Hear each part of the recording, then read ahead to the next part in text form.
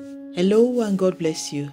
Thank you for tuning into Pastor Bim audio, and what we'll be deliberating upon today is the word repetition.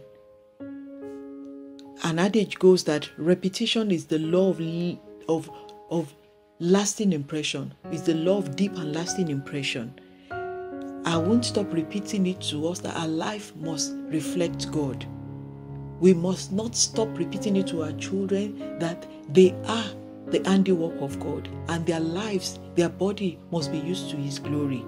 The more we repeat it to these children, the more it is engrafted in them. The Bible lets us know that for God so loved us. So many times the Bible depicts God's love. To repeat it for a reason. Why? So that we can know we are so loved by a loving God.